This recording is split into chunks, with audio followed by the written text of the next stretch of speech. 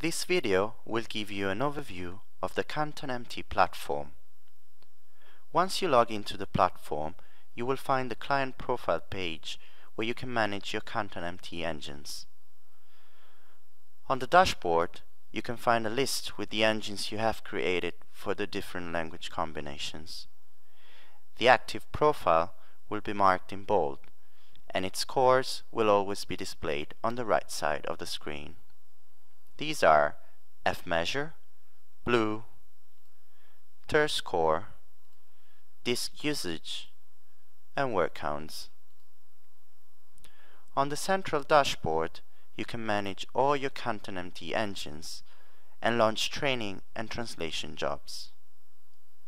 After selecting a profile, you can move through the different tabs to add training data, upload and translate client files, or create templates. On the lower part of the page, you will always find Kantan Insights. These are instructions depending on the section you are in at that moment. They will show you how to deal with the tool and improve your tasks.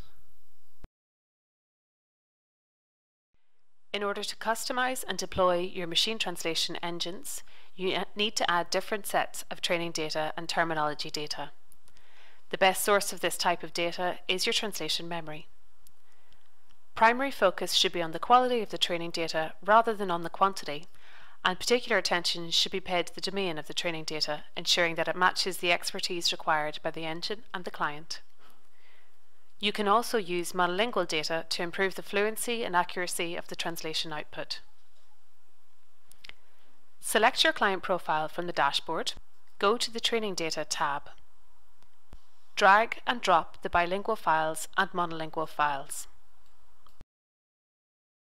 For more information on files and formats, please see Kantan Insights at the bottom of the page. Once uploaded, click Build to create the engine with these files. You can check the status in My Jobs. When this task is completed, check the engine scores.